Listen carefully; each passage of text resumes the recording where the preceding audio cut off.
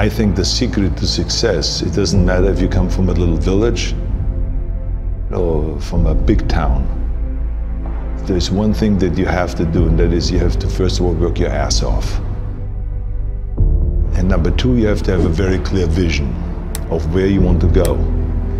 You have to be brave. You have to be tough. You have to discipline to follow through. And it is very important that you don't listen to the naysayers. Because in every step of the way, when you make decisions like, I want to be a bodybuilding champion of the world, people say, this is impossible, this is an American sport, it's never going to happen. When I wanted to be in the movies, they said, you have an accent, it's never going to happen. No one ever became a leading man when you have an accent. Everything is always impossible until someone does it. Trust yourself, break some rules, don't be afraid to fail, ignore the naysayers, and stay hungry. Let me tell you, I've made a fortune in several careers, and I've been very successful in several careers by ignoring the naysayers and believing in myself. Imagine you're 15 years old and you're in Austria and you say to the people, I want to be the bodybuilding champion of the world. Of course they come to you and say, but wait a minute, that's not an Austrian sport. Bodybuilding, that's an American sport. But you know something, I had it very clear in my vision and I knew exactly what I wanted to do. I wanted to be a bodybuilding champion. And I started training 1 hour a day, 2 hours a day, 3 hours a day. By the time I was in military service, with the age of 18, I trained 4 or 5 hours a day. And I became the youngest Mr. Universe ever. The youngest world championship at the age of 20. So much for it can't be done. And right after that, because like I said, you have to be hungry, I went after my next goal, which was to come to America. I came over here with empty pockets, but full of dreams, full of desire. I knew that this was where I could continue my bodybuilding career and start acting also, go into the acting profession. So I immigrated here and I kept training and training hours every day, 5 hours, 6 hours a day, and won 1 world championship after the other. By the time I was finished with bodybuilding, I won 13 world championship titles, more than anyone. And then again, I was hungry to move on. Because you can't do bodybuilding for the rest of your life. I wanted to move on, and I knew there was acting that I wanted to get into. But again, I faced the same obstacles where people said it can't be done. When I talked to agents, they said to me, you cannot become just an actor and walk in the movies. I say, I just don't want to become an actor. I want to be a leading man. They say, well, forget about that, and they laughed. I mean, with your accent, no one has become a leading man with your accent. And with your body, look at all those bumps sticking out. This overdeveloped body they were in 20 years ago when they did Hercules movies, but now it's Dustin Hoffman, it's Al Pacino, it's Woody Allen. Those are the new sex symbols, don't you understand it? Look at you. Forget it, it will never happen. And with your name, Schwarzenegger or whatever your name is, I can see that already up there in the billboards. That isn't going to sell any tickets. But you know something, I didn't listen to them. I started working very hard, just like in bodybuilding. 5, 6 hours a day. I went to acting classes, speech classes, dialogue classes, accent removal classes. Everything that you can think of I did. And slowly everything started happening. All of those liabilities that they talked about started turning into assets. When I did Conan the Barbarian, the director came to me and he said, if we wouldn't have you, we would have had to build one. And on Terminator, the director said, I couldn't imagine to have anyone play Terminator that wouldn't have an accent and that wouldn't have your body. I cannot imagine the line, I'll be back, with a normal American accent. It works so perfectly that you have this German accent. So all of those things that they say the liabilities became an asset.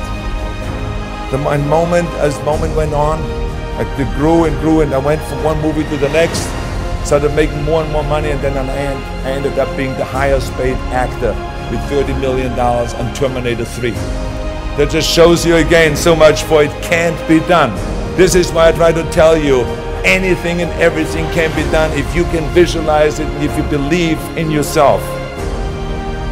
Never give up and never be afraid of failure, because otherwise you box yourself in and you limit yourself. I was never afraid to fail when I ran for governor. I was never afraid to fail to tackle anything, because you should not be afraid of failure. That's just part of life. Work your ass off. There is no magic pill. There is no magic out there. I'm a big believer in there is no such thing as a self-made man. Because so many times people say that you're a self-made man, you're the perfect example of the American dream and this and that. And these are all great compliments, but the reality is, as I always say, that you can call me anything you want. You can call me Arnie, Schwarzi, Governor, Schnitzel, whatever you want to call, but don't ever call me self-made man. Because I would not be here if I wouldn't have had parents that were dedicated and gave us the love and the affection and the discipline and all of the stuff right from the beginning. I wouldn't be here if I wouldn't have had the help from so many bodybuilders in Graz that helped me. Then all the way to Munich, Albert Busek, then Joe Weider that brought me to America. He brought me to America and he gave me the confidence. He paid for the first apartment in Southern Monica. Without that, I wouldn't have made it. So how can I say that I'm a self-made man? Including when I was governor, I had 5 million people voting for me. Every one of those people that voted for me helped me to become governor. How can I say that I made myself, right? So this would be nonsense, ludicrous. So this is why I say those are the things that I think were important for me to be successful. And like I said, it doesn't matter then from what village you come from anyway. You have to recognize that, and those are kind of the elements that make one successful.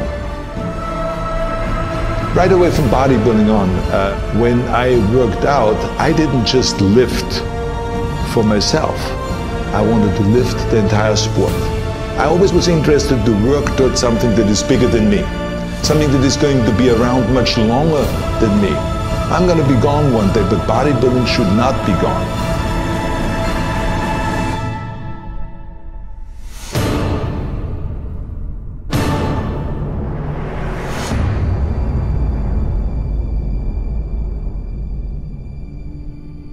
No matter how successful you get, no matter how old you get, you always have to be hungry for more. You always have to be hungry for learning new things, because you never learn enough.